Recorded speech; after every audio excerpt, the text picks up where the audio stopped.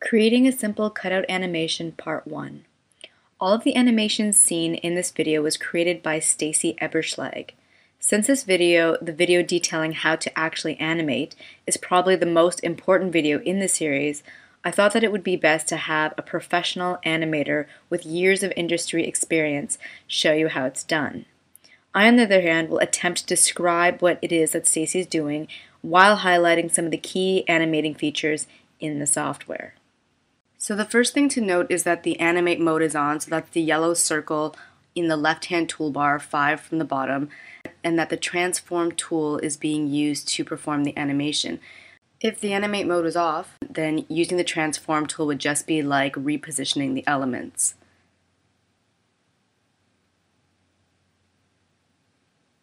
So one of the square brackets was just used as a keyboard shortcut to change the hand drawing. And now the keyboard shortcut B is being used to go up the hierarchy chain from hand to forearm to arm. So here we notice that one of the patches were not complete for the left arm of the Karate Rabbit. So instead of creating a patch the way that we did in the rigging tutorial, Stacy will show you another way that you can create a patch for the arm.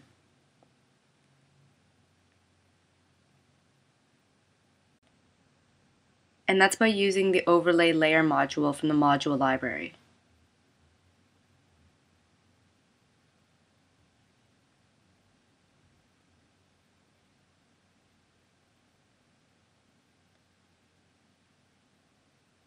So he just attached the Karate Rabbit left forearm to the Overlay Layer module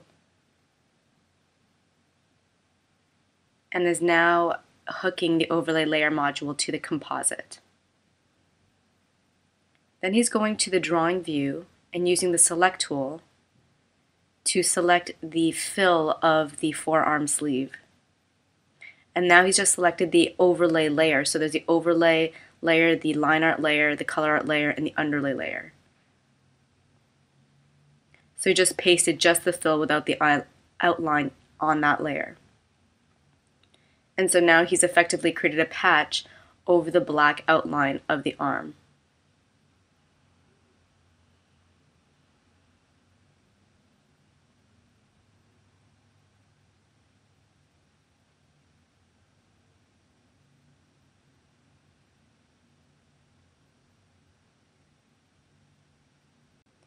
So he just performed a flip there by using the keyboard shortcut 4 or 5.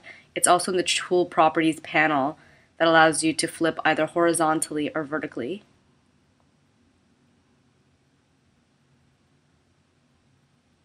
And once again, he's using B to go up the hierarchy chain.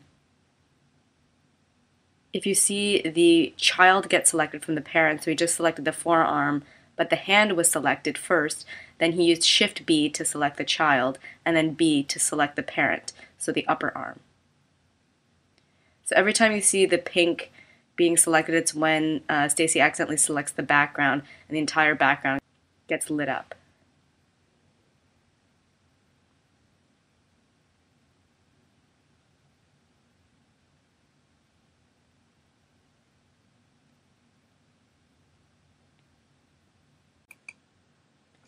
So what Stacy's effectively doing is creating all of his key poses first, and he's doing them all at the beginning of the timeline, one right after the other.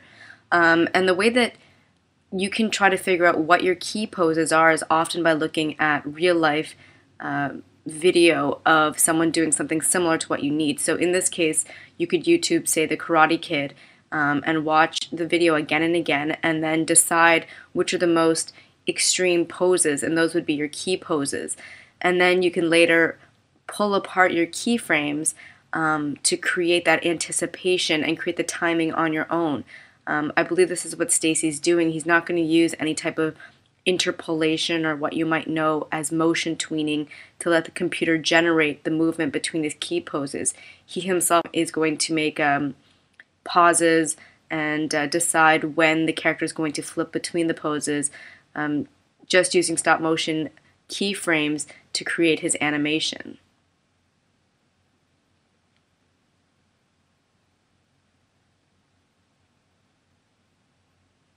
And although you can't see it, every time a body part is selected in the camera view with the transform tool, its subsequent layer is being selected in the timeline. So you can also directly select the timeline if you find it less confusing. Once again, you can't see any of this happen because the Karate Master group is collapsed in the timeline.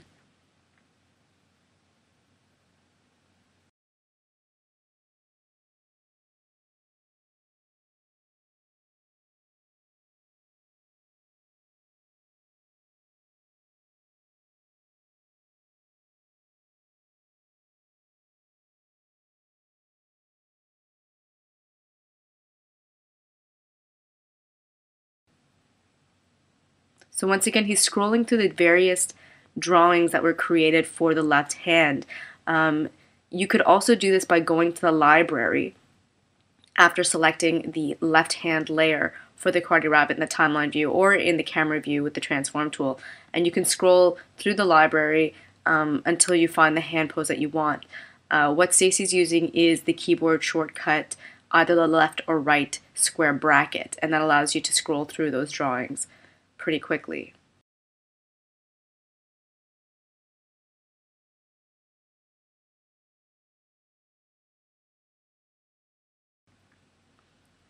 And once in a while, sometimes you have to go to the drawing view to view a drawing on its own without it already having been rotated or composited in the camera view. So that's why Stacy just went to the drawing view momentarily.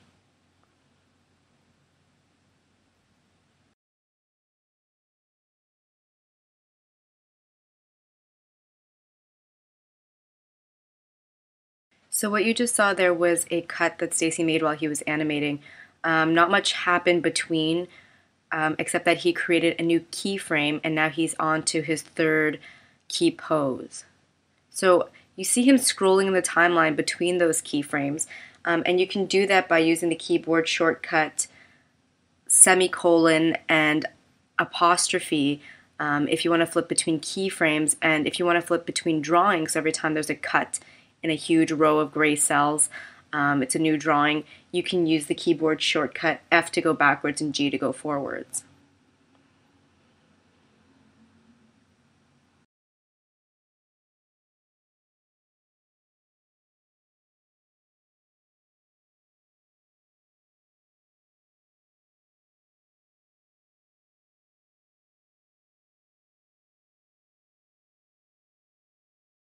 So it seems like the operations that Stacy does most often are selecting a body part, using Shift B or B to move up and down the hierarchy chain.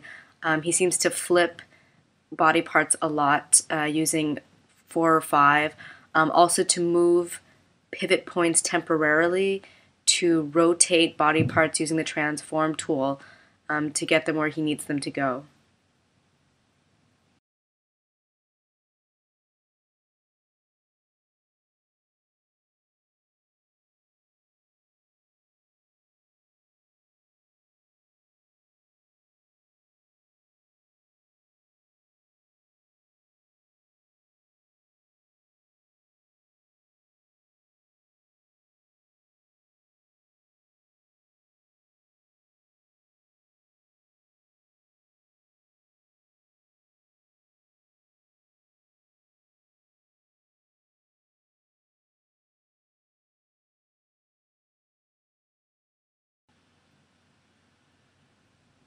So I forgot to mention that you can also scroll back and forth between the keyframes using the two buttons that you see in the timeline toolbar, the KF with a burgundy back arrow and the KF with a burgundy forward arrow. So that lets you scroll back and forth between the keyframes.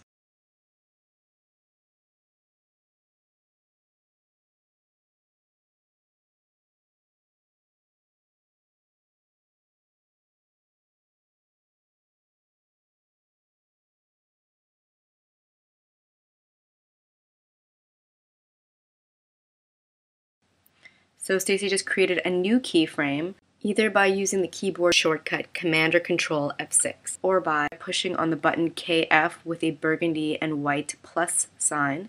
There you go. And he also validated the keyframe of his Karate Master group, there was a white keyframe, so it's hollowed out with a black outline, which means something in that group is keyframed at that position. But to be sure that you don't want to move anything else there, you can add a keyframe on the top of your group so that a keyframe is inserted on every single layer or body part in that group.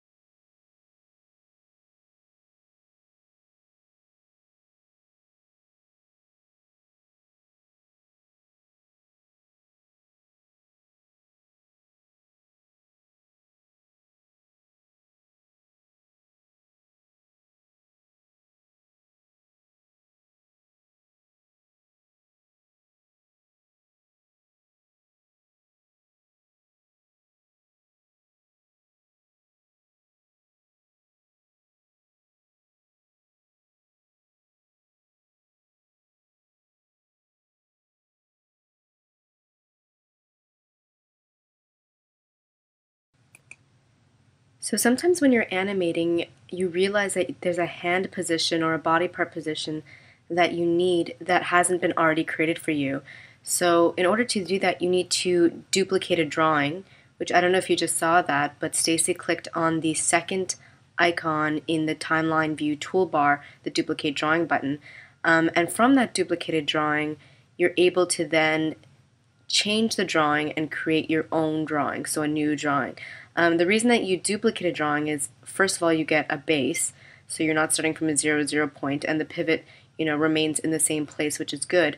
But you also need to duplicate a drawing because if you draw on the drawing that already exists, then it'll change the original drawing throughout your entire animation. So to create a new drawing, it's best to duplicate a drawing first.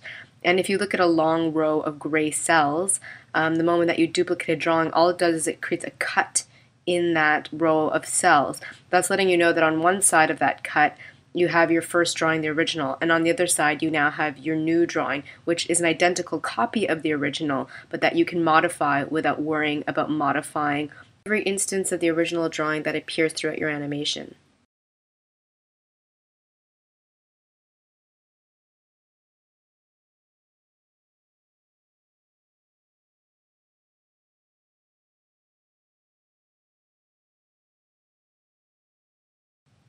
And so here Stacy's using a combination of the eyedropper, paint tool, and fill tool, and contour editor to create a thinner looking hand.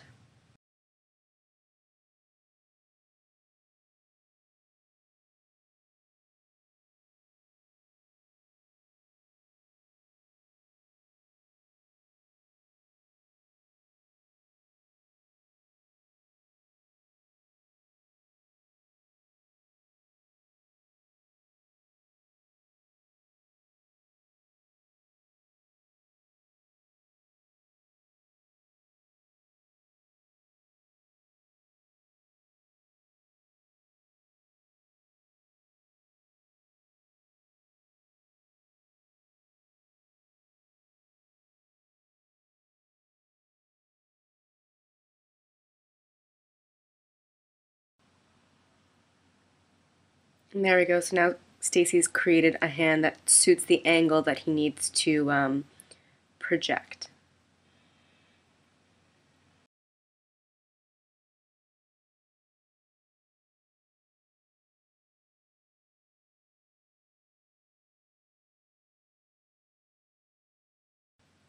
And it looks like he has to do it again for the second time, so he duplicated the drawing for this other hand.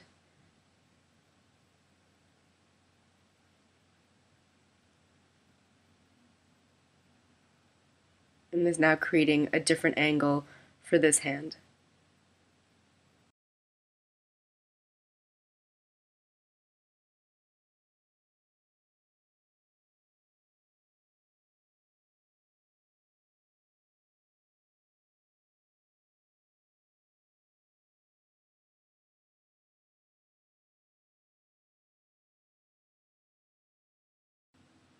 And he's also using the cutter to eliminate parts really quickly where there are intersections.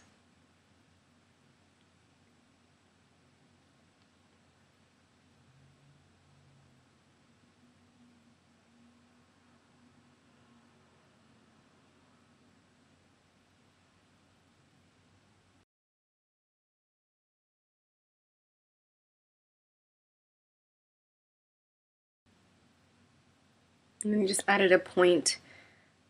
When you have the contour editor selected, you can use the command key to change your cursor, and then it allows you to add a point onto your contour line and then pull it.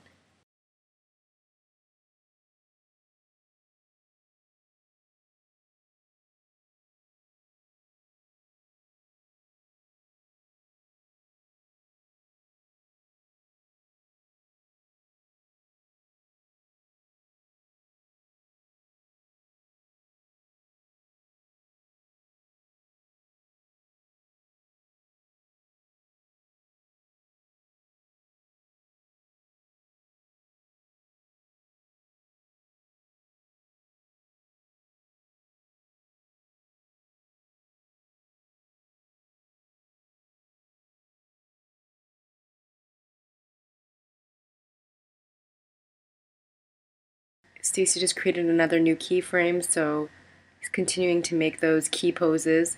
He's also validating the keyframes that he's already created by clicking again on the keyframe button.